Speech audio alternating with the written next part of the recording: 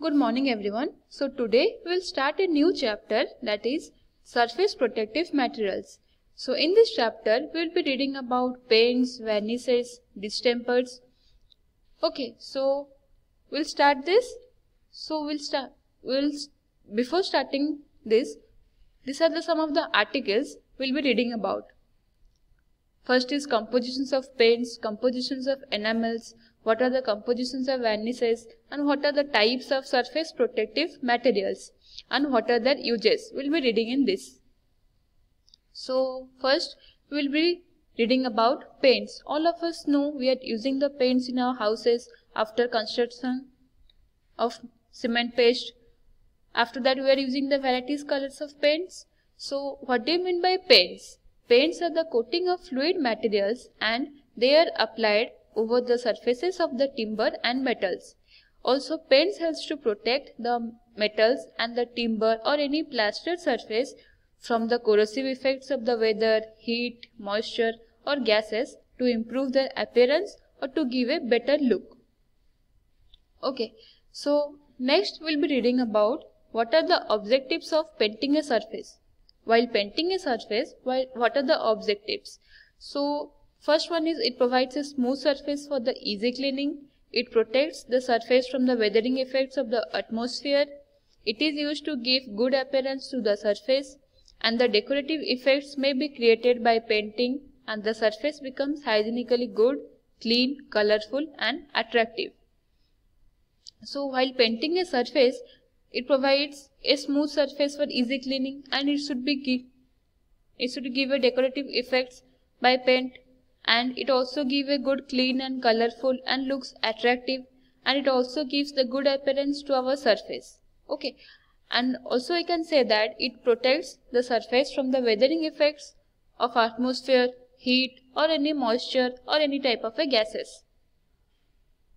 So next we'll be reading about what are the compositions of the paints, or we can say what are the ingredients of the paints. There are 5 ingredients.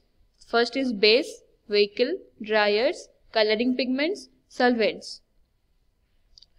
So first we'll be reading about base. So you can see here the images of paints I have shown here, the varieties of colors of paints. Okay, so first we'll be reading about base.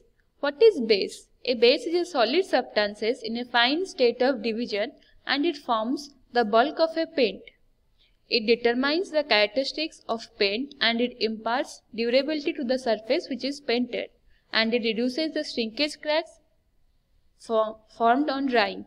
So we can say that it is type of a solid substances of a fine state of division, and it also gives the durability to the surface from which it is painted, and it reduces the shrinkage cracks. After drying, it reduces the shrinkage cracks. Okay. So next is vehicle. Vehicle is also known as, we can say it as carrier. Okay. So it is one of the liquid substances which hold the ingredients of a paint in a liquid suspension. Why the vehicle is used in our paint? To provide a binding material for the ingredients of the paint, or we can say that to provide a binder for the ingredients of a paint, so it can be stick to the surface. Okay, so next is dryers. Dryer means, all of us know, dryer means to dry the surface quickly. These substances accelerate the process of drying.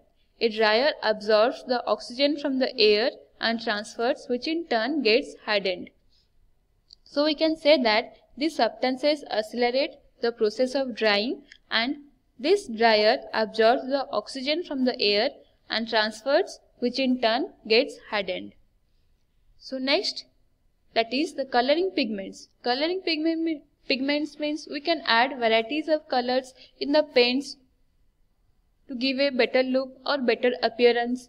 So when it is desired to have a different color than the base of a paint, a coloring pigment is to be added. So a coloring pigment is to be added in the base of a paint. Okay, and these coloring pigments are type of a fine powders, and it can be formed in the varieties of colors, and it is of a good qualities. Okay.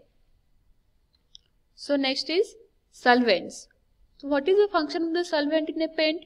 the function of a solvent is to make the paint thin so that it can be easily applied on the surfaces. This is the function of the solvent.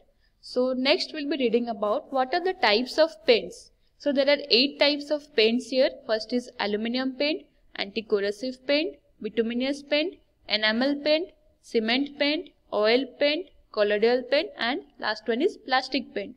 So we'll be first reading about that is aluminum paint. So aluminum paint, you can see here the images of aluminum paint. What do you mean by aluminum paint? This type of paint is produced by mixing some quantity of aluminum particles with the oil varnish, and this aluminum paint is mainly used for the metals or wood, oil storage tanks, gas tanks, or water pipes. So this is the aluminum paint. So next we'll be reading about that is anti-corrosive paint. All of us know, you can see here the images of the man is painting this pipe. Okay, you can see here the man is painting the pipe. This paint is known as anti-corrosive paint, and it is made up of this anti-corrosive paint. It is made up of linseed oil, zinc chrome, and the fine sand. And the anti-corrosive paint has a black color, and it is durable and affordable, and it is normally used for the metallic surfaces and pipes. And this anti-corrosive paint is essentially consists of a oil and a strong dyer.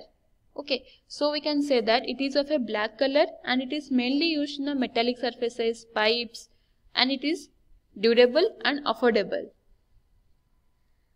So next we'll be reading about that is bituminous paint.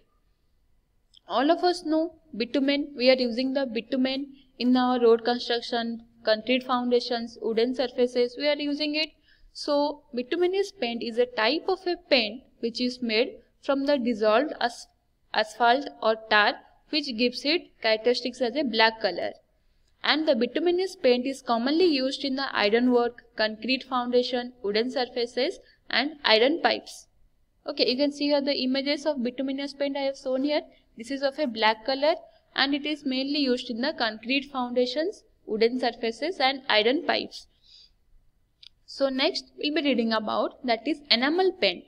So what do you mean by enamel paint? So this type of a paint is produced by adding the lead or zinc to the varnish, and in this paint the pigments are added to achieve the wide varieties of colors.